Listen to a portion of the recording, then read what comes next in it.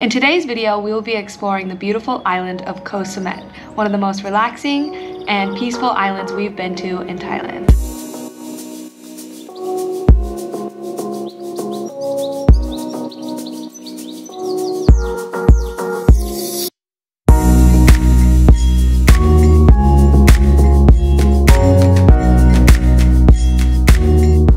Luckily for this trip, we didn't have to take any public transportation except for the ferry because we were traveling with our friends. They have a car, so they picked us up at around 7 o'clock in the morning and we got to the pier around 10:30 a.m. So it was a quick trip from Bangkok to the pier. The pier is called Uluwatu. We chose the fast boat, which was 250 baht for the ticket there and then also the ticket back. The fast boat took legit 5 minutes. It was way faster than we thought it was gonna be, so that's really nice. If you do not have a car or you're a tourist here in Thailand, we recommend you use 12go.com to book any tickets that you need, such as vans, buses, ferries, all connections you can do through 12go. When you arrive on Koh Samet, you will have to pay a national park fee, which is 200 baht for each person. And if you are Thai, I believe you get a discount. It was the Queen's birthday, so for Thai citizens, it was free. Once we got our tickets, we were able to walk over to a little shop, get our motorbikes, and unfortunately, motorbikes are a bit more expensive on this island. The owner of the little shop told us that they have to pay a premium for each vehicle on the island because the whole island is a national park. So we did have to pay a little bit more than we typically do. So we paid 400 baht for each day.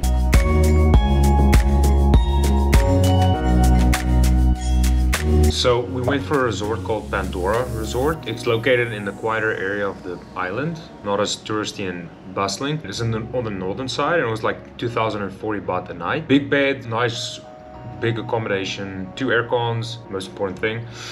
And they were fridge, good aircons. 2 really nice pools, bar, restaurant, you can eat there, have breakfast there as well if you wanted to. It was very quiet at night, which is very important to us. Check-in wasn't until about 2 p.m. and we got on the island around 11.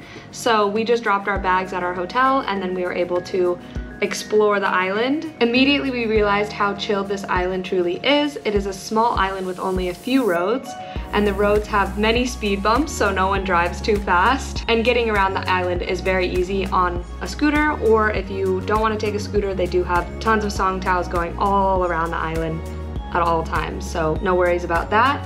There are 3 7-Elevens, which is super nice, and there is a ton of little restaurants and cafes, bars, tons of resorts. It's very touristy, so you'll know what to expect there. Our first stop is called Uluwatu Beach.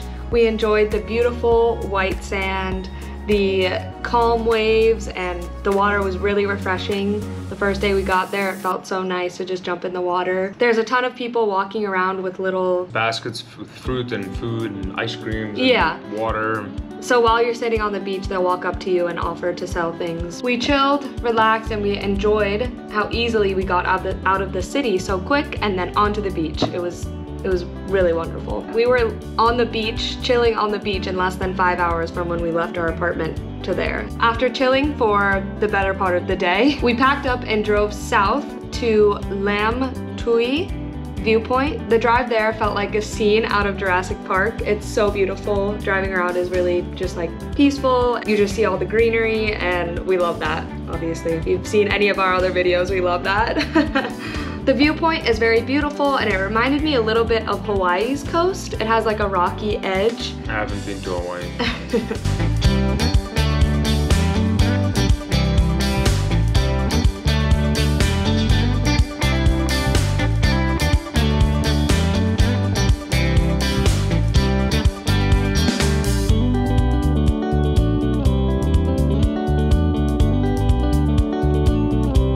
After we finished walking around the viewpoint, we went all the way back up north to our resort, which only takes 15 minutes. We booked in and we just relaxed for a little bit. Next, we headed out for dinner on the beach. We went down to Sai Khao Beach for dinner. I think this is the most popular place to grab dinner because there's tons of restaurants. They all have different types of food. They have Western food, they have Thai food, they have, I think, any type of food you could want on that beach. And it was very crowded. This was a holiday weekend that we traveled to Koh Samet, so there were a lot of foreigners and a lot of Thai people traveling, so definitely be aware if you're gonna come on a weekend that's busy. It is going to get quite busy at night. We found a wonderful restaurant that served some great Thai food, and we shared it like one big family with our friends. It was really nice, and the sun was setting. It was beautiful, and we had fried rice, we had seafood in a young coconut. It was mixed with some curry, and it was so delicious. Had some tempura and onion rings. And papaya salad. Oh yeah, sometimes really good. It was a great vibe, and we were tired from our travels, so we had an early night. So we woke up and seeing that we want to eat some more protein in our meals. It's hard to get enough protein always. We head over to 7-Eleven because they have the really good stuff. You can buy chicken breast, also a nice chicken burger, more protein. You can buy eggs, usually get some eggs and rice. What else do you get? A smoothie? Yeah. They have now a little smoothie that you can buy. It's really good. We did want to do a snorkel trip on Sunday, but unfortunately the snorkel trip that we wanted to go on was fully booked. So if you do want to go on a snorkel trip, make sure you book in advance. So instead of going on the snorkel trip, we decided to head out and just explore the island a little bit more. We stumbled upon a nature trail, and we read the little sign, and it said that it was 2 kilometers to the other side. So we did it. The first 500 meters was all uphill, like pretty straight uphill. Yeah. There was some ropes that you had to hold on to, but it was pretty straight uphill. Good. Hold on to it. You could hold on to it, or you can just walk. That's fine too. I didn't touch the rope. So on the nature trail, there are 9 significant landmarks that had signs describing each milestone. It was super, super sweaty. Yeah. I mean, I was drenched in sweat. I think it was probably 100+ degrees Fahrenheit. Once we reached the top, we noticed we were being attacked by mosquitoes. So our top 2 tips for this trail is bring bug spray, and then also to wear closed-toed shoes or just running shoes, because there are termites all over the ground, and the termites will... Big termites, big pincers, so they pinched onto my toe. Yeah. And I had to pull it off, and actually, like, I bled a little bit. There are some awesome views on this trail, and the trail is relatively maintained. We did notice a few, you know, trees hanging over the edge.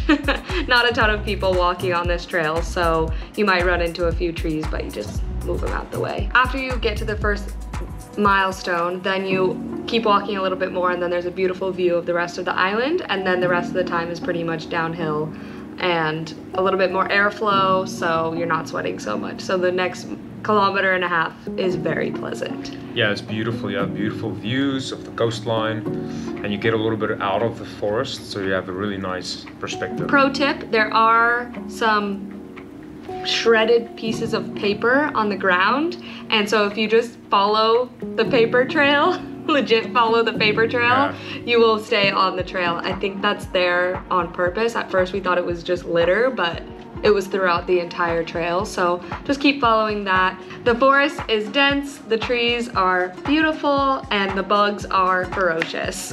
Yeah. But overall, this hike was an awesome experience, and we're so happy we did it. The hike ends on the road. We just circled back. We just kept walking along the road and circled back to our bikes. And that was the end of our hike, and it was wonderful. We hopped back on our bike. We saw the water reservoir on Koh Samet on the left-hand side, so we pulled off and drove around there. We stopped at another viewpoint called Ao Prao Sunset Viewpoint. This is an awesome place to watch sunset. And then we went down to Prao Beach, which is on the opposite side of the island, and you park up on the road and then you walk down to the beach. It's all resorts that are beachfront, super nice resorts, and a really, really nice beach to just chill, relax. It's quiet and peaceful and not as touristy. More like family resorts and like high-end. Really nice. Yeah, so we found a tree to just chill under, brought our own little towels, and just hung out under there. It was very nice. Of course, we started to get hungry, so we went to the small market on Koh Samet. I think it's the only market that they really have, like quote-unquote market that they have on Koh Samet. It's just a bunch of little food stalls right next to each other. We got some lovely Thai food, and I actually this time tried some Isan food that is called Sop No Mai. I think that's how you say it. I could be saying it wrong. And it means bamboo shoots, so I tried some bamboo. When I first tried it, the first taste was kind of weird, But then after I kept eating it, I was like, wow, this is really, really good. So I think that's one of my new favorite dishes. I didn't like it that much. I'm not a panda. It was delicious. Yeah. After lunch, we went back to the hotel to refresh and relax. We went out a bit later on Sunday night because we knew we wanted to stay out to watch the fire show. We had heard that Koh Samet had one of the best fire shows in all of Thailand, so we made a mission to go and see the best one. And we grabbed a few drinks during happy hour.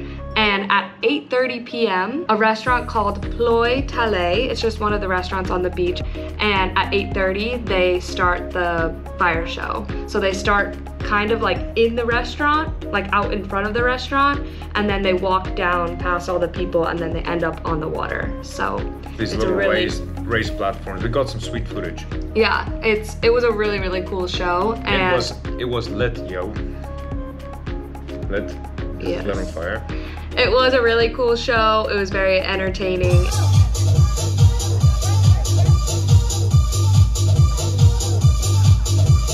My favorite part of the fire show is when they take out those steel wool balls, soak them in paraffin, light them and start flinging sparks.